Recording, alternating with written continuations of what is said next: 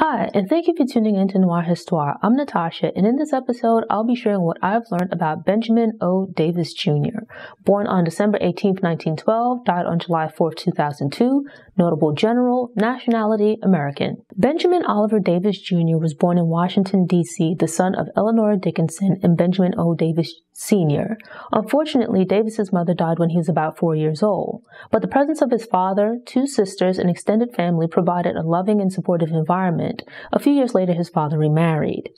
Davis Sr. was a career military man who, upon reaching the rank of Brigadier General, 1-star, became the first black general in the U.S. Army. Due to his father's career, Davis moved frequently during his childhood. For a time, they lived in Tuskegee, Alabama, while his father taught at the Tuskegee Institute.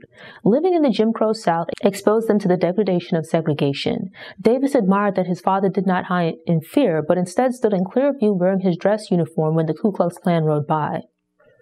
Davis Sr.'s rise through the Army's ranks had come about through will and determination. This was during a time when black people across America faced openly hostile institutional and social racism. As an officer in the segregated military, Davis Sr. also endured discrimination and career limitations due to his race. Rather than hiding these realities from his son, Davis Sr. pointed out the unfairness of segregation, but he also encouraged his son to fight back against racism by being steadfast in his drive to succeed and refusing to be limited by others. During a trip to D.C., Davis attended an air show which sparked his passion for airplanes. His father arranged for him to fly with one of the pilots, and he began to dream of becoming one.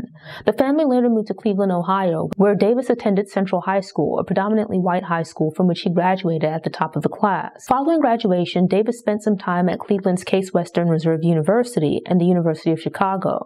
At the age of 20, he enrolled at West Point.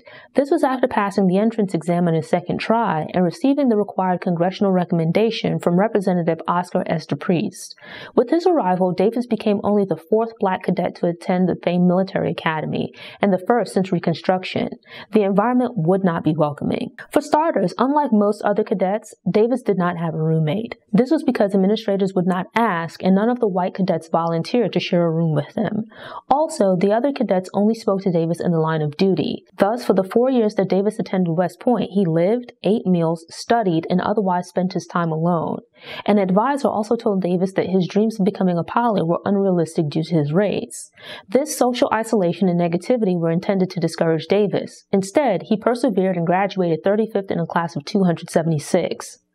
2 weeks after graduation, Davis married Agatha Scott, a teacher he'd met at a New Year's Eve dance.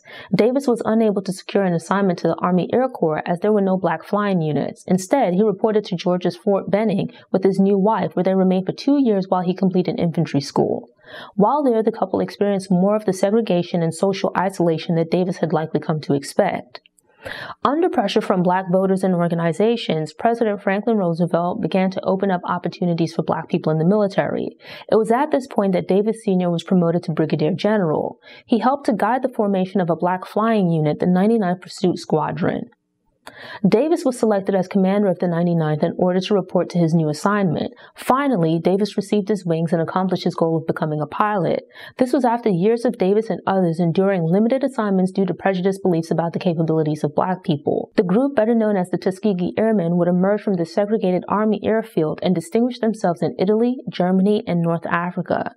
Davis continued his military career, serving in various posts at home and abroad. He served at the Pentagon and commanded flying units during both the Korean War and Vietnam War. During his 38-year military career, Davis received several medals and rose to the rank of 3-star general. Even after his retirement in 1971, Davis continued to work in various public service roles.